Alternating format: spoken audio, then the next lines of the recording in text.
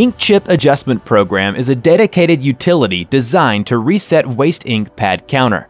When some particular amount of pages has been printed, an error with red light flashing occurs. That's why this software is also called a red light error solution.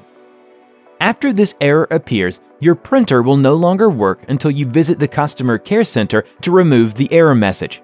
However, you can do it on your own using INKCHIP Adjustment Program. You need to buy a reset key on inkchip.net.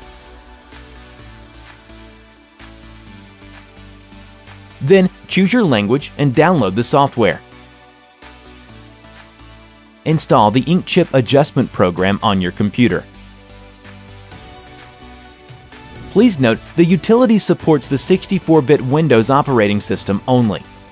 Connect the printer to your computer. Launch the INKCHIP Adjustment Program. Click Waste Ink Counters. Then choose your printer model and click Reset Waste Ink Counters. Enter the key. Now the waste ink pad counter is reset. Restart the printer. After resetting the waste ink counter, check the ink pad capacity. It shouldn't be overflowed with the waste ink. Otherwise, it can damage your printer. Wishing you good prints.